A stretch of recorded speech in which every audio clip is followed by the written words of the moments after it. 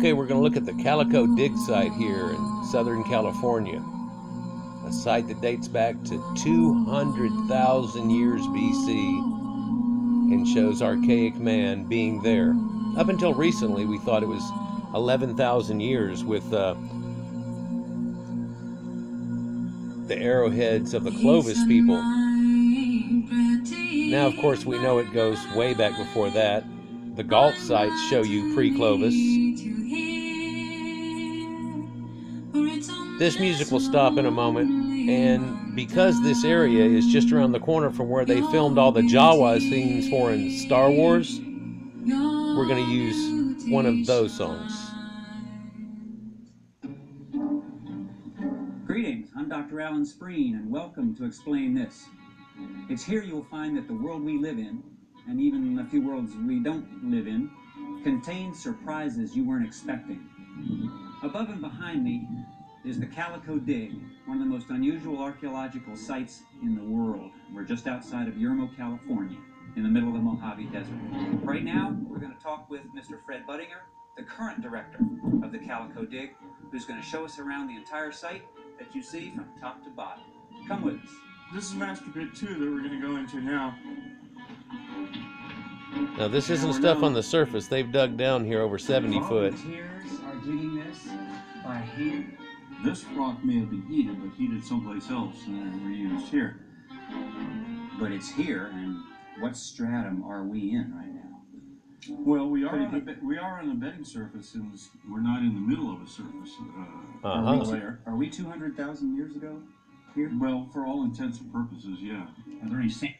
So what we've seen right there is there's a hearth set of rocks that are on the ground that they've dug down to and met there, and they're all charred and cooked.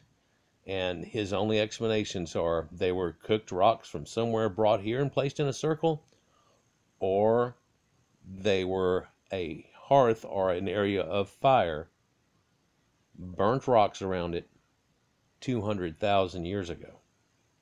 Now they're going to point out some other burnt rocks and ask about, hard rocks, soft rocks, but let's continue. Samples of geofacts, or what would be a geofact, potentially from soft stone that looks like this? No, soft stones are either going to round up real quickly, or they'll be gone if they're too soft. Couldn't find them anyway. Yeah. This is Master Pit 1. As I mentioned, this is where the project really started. Now I see the strings and the nailed levels, and it's obvious that they're tracing out stratum dividers. Right. I take it. Yep. Now what is it? This is the darkest piece I see in the whole wall. What is this? This is a piece of yellow jasper, and it has been flaked. I wouldn't be surprised if it's not a chopping tool. We've got scars here and here and over here. They found hundreds of chopping tools, cutting tools, carving, primitive and archaic tools, mostly hand tools. I've been climbing for a while, so I've left Mr. Budinger back at the main camp, which you can see over my shoulder. We've come a ways from where the real dig is. Where we're headed is something called a control pit. What's happened here is to stay with the rules of what National Geographic and other organizations hold, so that your dig is really considered a legitimate dig, is you have to dig somewhere else, picked by someone else, of course picked in the craziest, farthest away place they can go, to prove, theoretically, that the same artifacts are available everywhere. So if we dug a reference hole, a control pit, and found the same stuff that they found at all different levels, then we'll know that what's in that pit is no big deal, because it's... Well, it would be everywhere. But no, not necessarily so. No, they've done this thing before and not dug far enough away, and were still under the settlement and found the things again. So then they dug another control pit, and it was empty, and they say, well, because a lot of people outside of their village in one direction or another will be the trash pit. If you accidentally hit something like that, you're going to be like, whoa! And so that can show something. A control pit shows you that the things over here aren't the same as the things over there. Now, of course, if you're finding worked blades and worked tools, it's foolish, but they just to prove. It's one of the standards they have. They always build control pits and dig down through. This is also what found the artifacts at the Gault site that date to 16 to 20,000 years BC and predate the Clovis also. Let's look at this control pit and what he says about it. Everywhere. We can dig anywhere. So that's what we're going to see next.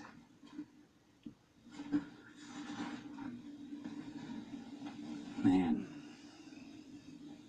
Now this crazy 77-foot pit was dug by hand to show that Mother Nature didn't make these artifacts.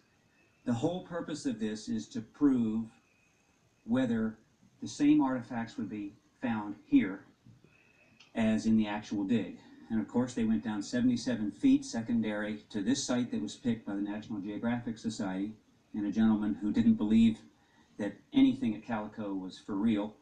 And they went down the 77 feet, and sure enough, they found no artifacts. It looks like the real stuff is at Calico.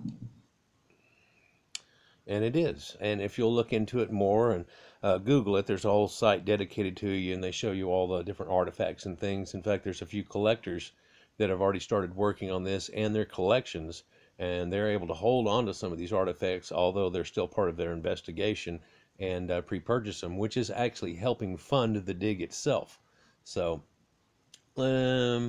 interesting fact here, but 11,000 years kind of turns into 16 to 22,000 years, and then all of a sudden somebody finds something 200,000 years BC in America.